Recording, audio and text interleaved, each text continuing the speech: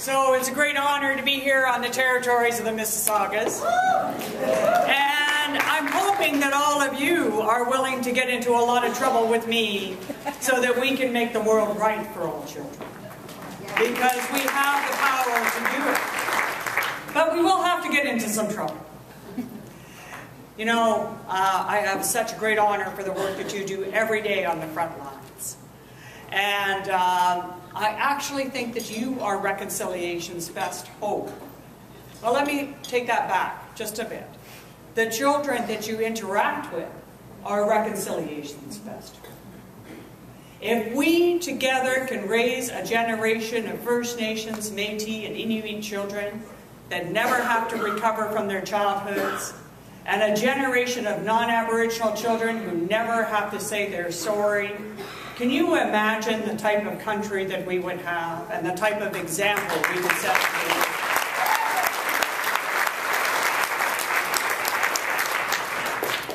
Children are not politicians, of course, and they're not lawyers or doctors, but they are experts in something that is fundamental to the human spirit, and that is love and fairness. And that's why they're so good at reconciliation. Children know when something's unfair, and they want to do something to put it right. So I'm going to share with you over the next few minutes here some examples of where children have taken the lead in reconciliation.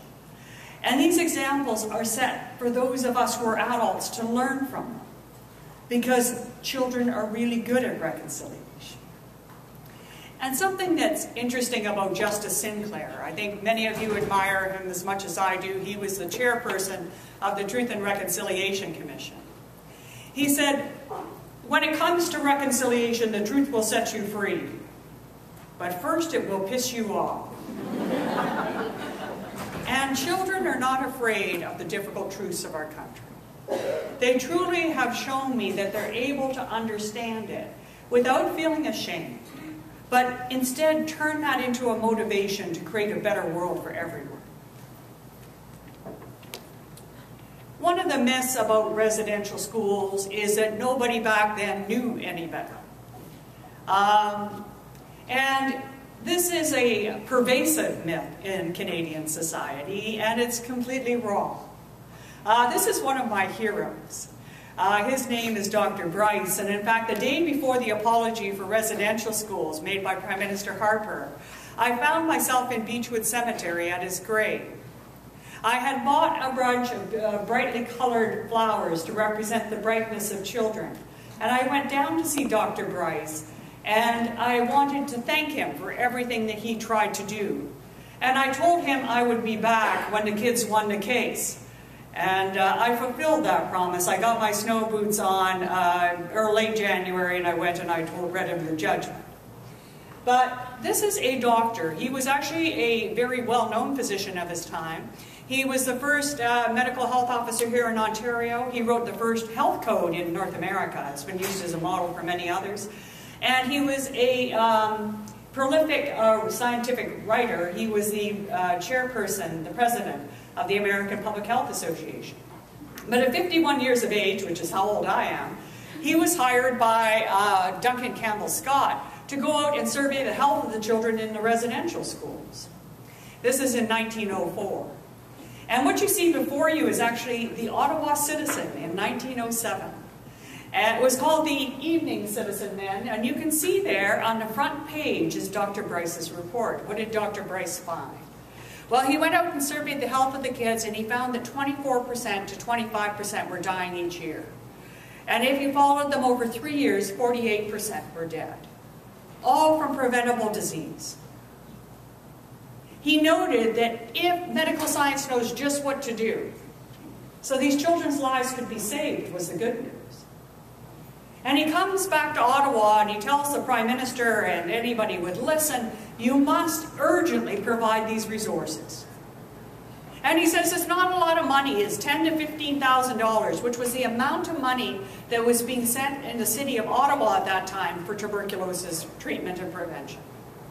But he's saying you spend that amount of money for all the children in all these schools and you can save them. So what did the government of Canada do? Well, they didn't want to spend the money.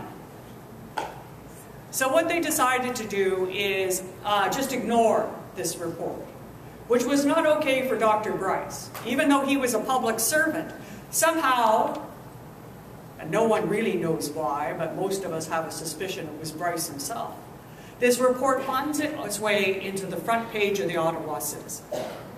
Bryce had hoped very much that seeing this report would be enough to create an angst in the public that would demand that the federal government does the right thing for children. This article didn't just appear in Ottawa, it was replicated in papers across the country as far away as Victoria, BC. But he screamed into silence. No one really listened. And Bryce continued to step up his advocacy. His research funding was cut. He was pushed out of the public service, but he was never silent. He always believed those children should be saved. Now, Bryce wasn't the only one that was speaking up. As you know only too well, it's often children themselves that speak up for themselves and their other friends, isn't it? It's the children who are sometimes our best advocates. This is a letter written by little Edward B., and it's sent in a Christmas season of 1923.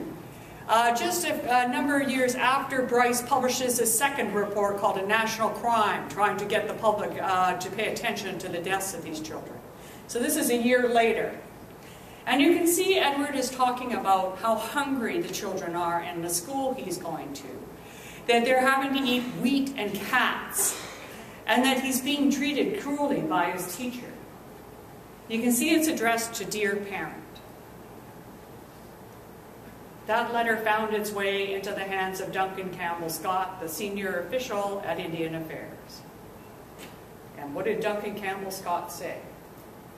He said that 99% of the children in the schools were too fat anyway. And he ignored the letter. There were people within the department who would say to Duncan Campbell Scott and to other senior officials in the government, we won't even bring these, what they would call adverse reports to your attention anymore because you never do anything with them. You never do anything with them. So you can see here that reconciliation, changing this history, is about listening to those people who are telling us what the needs are, but taking action, right? Taking action. Can you imagine if all of us in this room were receiving Dr. Bryce's report, what we could do now to save those children's lives? But that opportunity is not behind us. It's actually with us right now in this generation. And we have to change it because the consequences of standing still are profound. Some of you may have seen this when the Truth and Reconciliation Commission released its report. The chances of dying in a residential school were higher than of someone being sent off to fight in the world wars. And these were children, right? A lot of people don't want to think about the government of Canada as perpetrating these types of injustices towards children.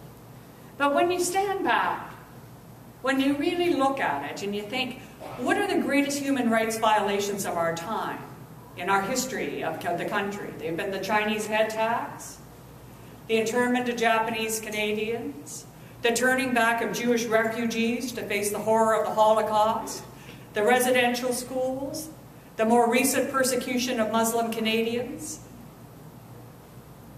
And they were all done by the government and all made possible because we let it happen.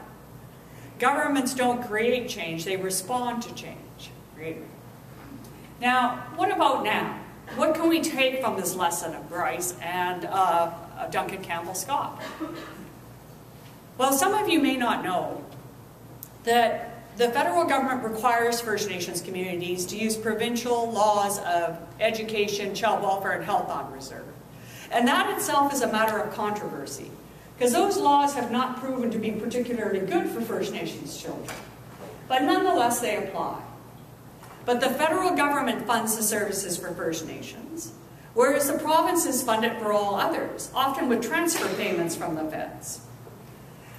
The problem becomes, as Sheila Fraser has pointed out, and Auditor Generals have pointed out as early as 1904, the federal government provides less funding for every public service, a significantly less funding than every other Canadian receives. So in education, children get 40 to 60% less if you're a First Nations child on reserve. In child welfare, it's 34.8% less than other children. 1 in 6 First Nations communities don't have water. There are communities in Manitoba that have to use slop pails for toilets. And this is in the richest country in the world. This inequity has gone on for years.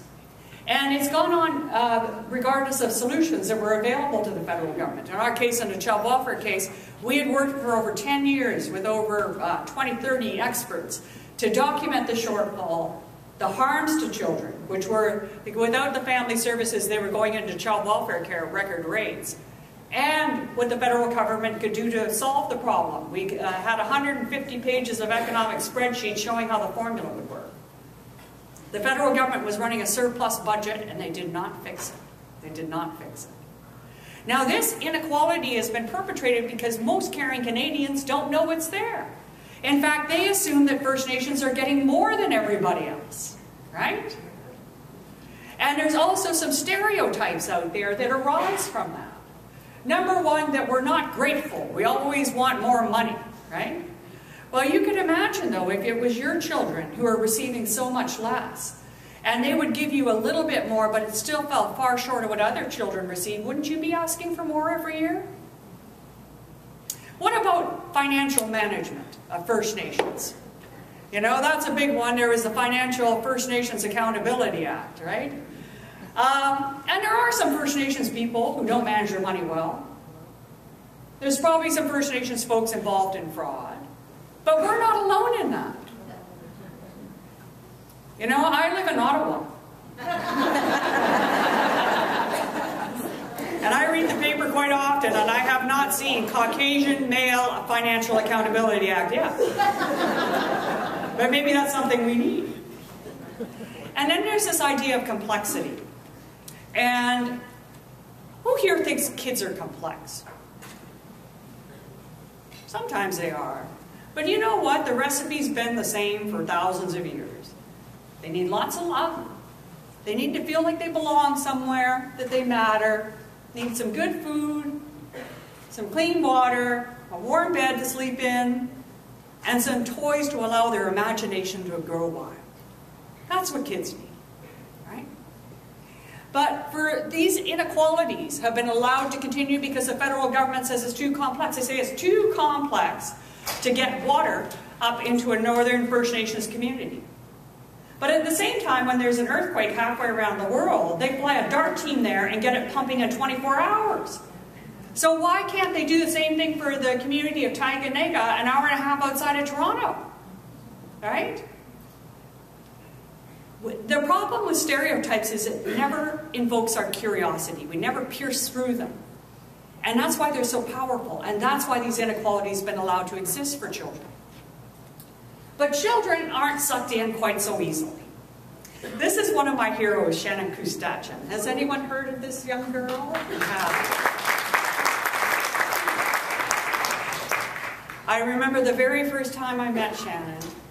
She was down in Ottawa, and she was standing in the field of Victoria Island, which is one of the sacred islands for the Algonquin Nation.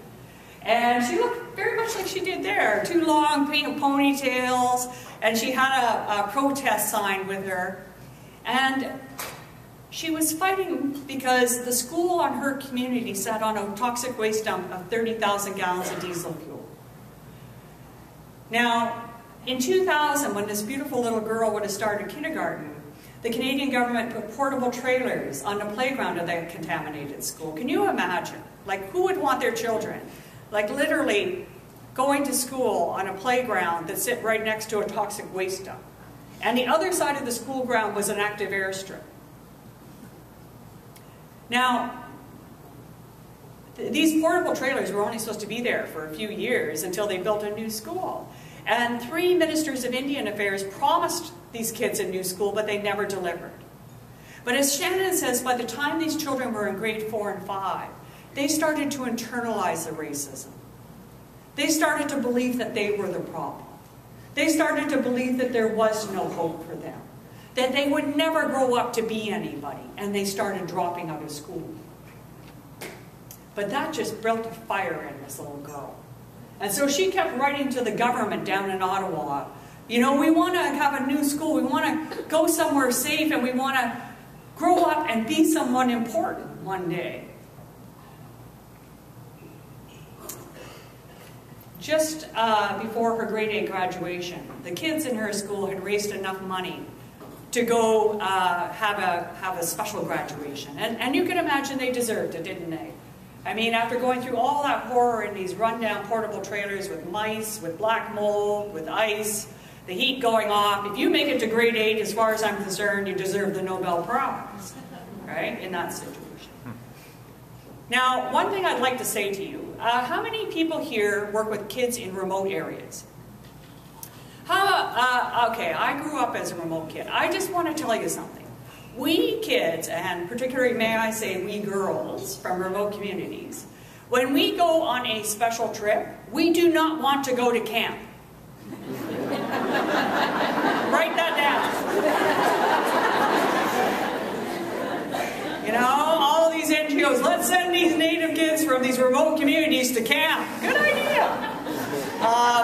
The kids had raised enough money so they could go to Niagara Falls. They wanted to go see an IMAX theater. They wanted to see the falls and do all the things that city kids can do that were very unfamiliar to these children.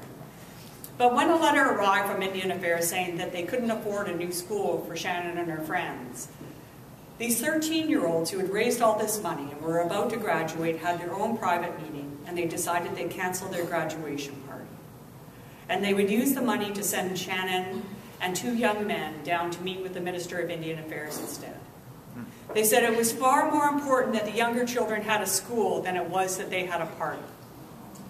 They said it was too late for their childhoods, but it wasn't too late for the younger kids in their school.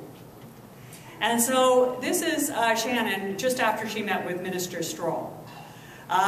She went into the meeting room, and as she said in the Globe and Mail quote of the week a few weeks later, she said, "I think the minister was nervous." Because the first thing that he did was pointed out how big his office was. And she said, "It is very nice, Minister. I wish it was this nice for us who were trying to learn up in Attawapiskat." It was clear the minister had other things to do, and so she just put it out there. She said, "Are you going to give us a new school or not?" And he said, "No, I can't afford it." And this beautiful girl, and she is beautiful in every way, she stood up, she reached out to the minister's hand, she said, "Thank you for meeting with us today, Minister, but I do not believe you, and I will never give up, because school's a time for dreams, and every kid deserves this."